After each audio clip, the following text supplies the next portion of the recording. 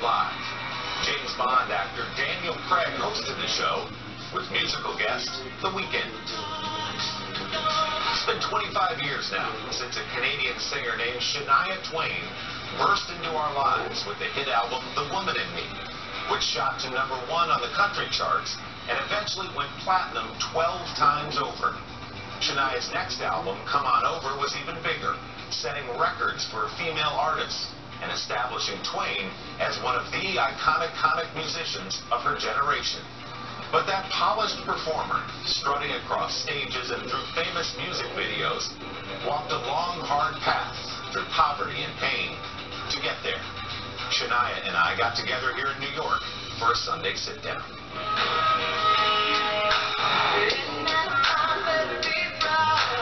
Shania Twain's life has been a lot like a country song, filled with struggle, tragedy, and triumph.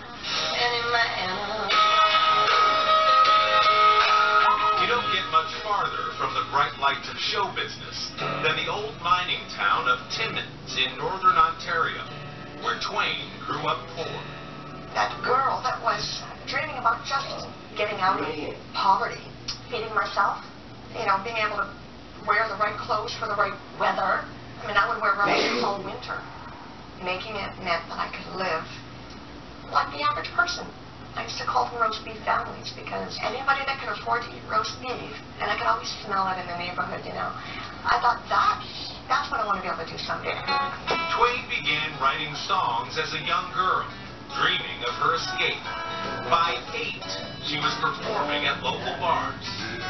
So you're in like 3rd or 4th grade, popping out and doing a set at midnight in the bar? Well, the only way that I could get into the bar was after midnight because the official bar service stopped. I would be the after midnight entertainment. Wow. And then I'd have to get up for school. And what did your mom and dad say about their 8-year-old going to the bar at midnight? Well, they were taking me to the bar. My mother was managing me. This was her way of getting me exposure and getting me experience. Twain began to make a name for herself, and after graduating from high school, she moved to Nashville.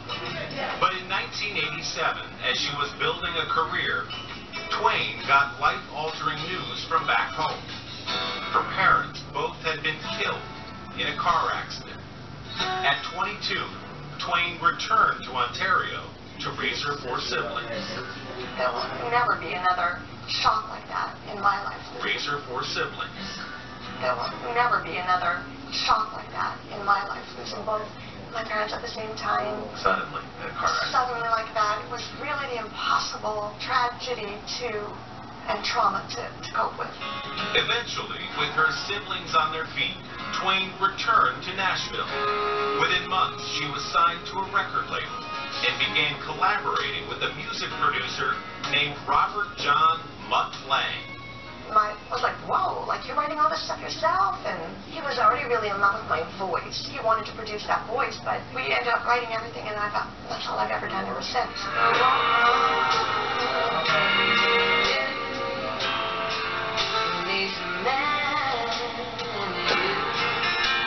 Twain and Lang married in 1993 and had a son. Together, they wrote Twain's second album, The Woman in Me. It went on to sell 20 million copies worldwide and earned Twain a 1996 Grammy for Best Country Album. Man, I feel like a woman. Shania's next album was a musical earthquake, Come On Over, featuring hits like You're Still the One. Man, I Feel Like a Woman. And That Don't Impress Me Much became the biggest selling album by a female musician of all time. It sold 40 million copies and won 4 Grammys, making Twain a bona fide crossover superstar.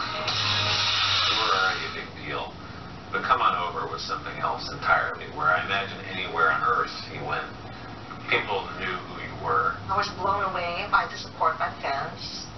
I was exhausted at the same time. Now I'm working triple time, more than I'd ever worked in my life, because now I'm touring. I'm doing videos every 3 months, a new video, a new single. I'm like, guys, how many I feel so grateful to have all these singles, but this has got to stop, and I can't keep up. But they want to milk it. I mean, they want to milk it, and the fans want it. So when you asked me how I felt, I was not really feeling much. I was working, and I wasn't even appreciating the success.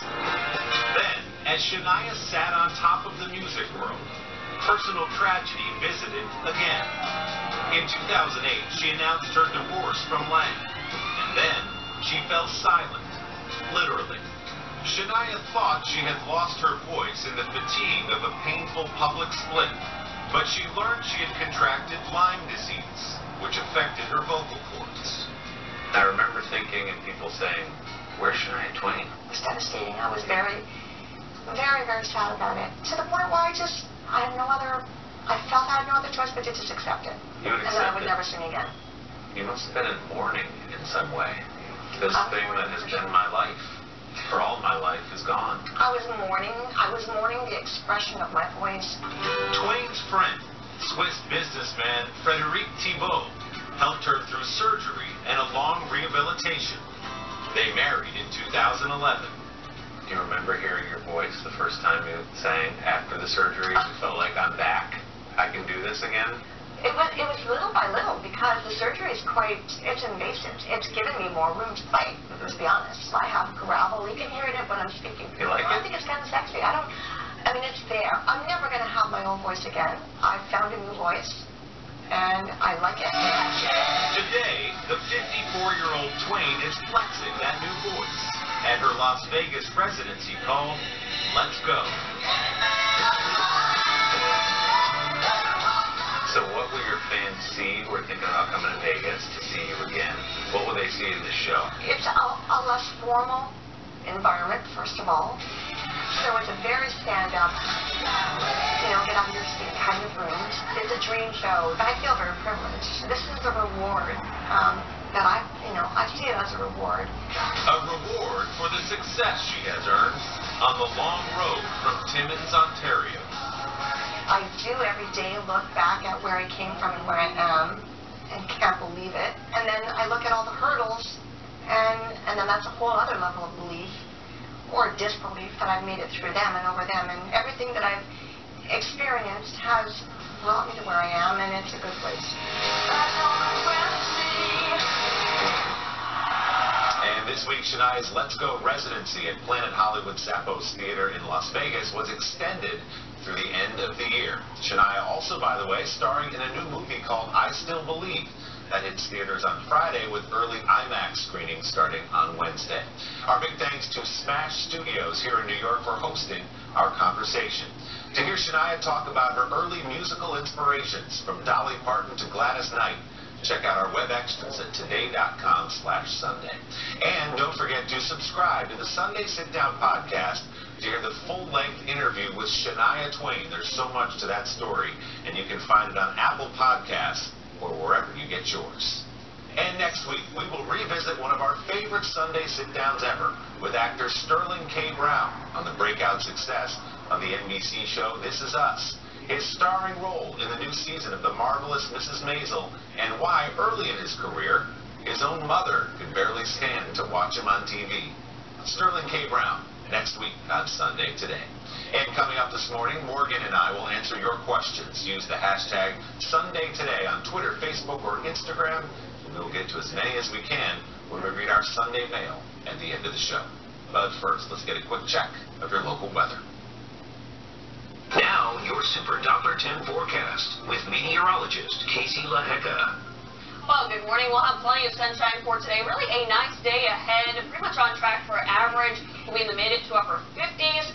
And then by Monday, a few clouds will be moving in, but even warmer, upper 60s. So well above average, close to 70 degrees by Tuesday. There could be some rain moving in, though, later into the day on Tuesday, and on and off scattered showers for Wednesday. You can always find the latest forecast at wavy.com.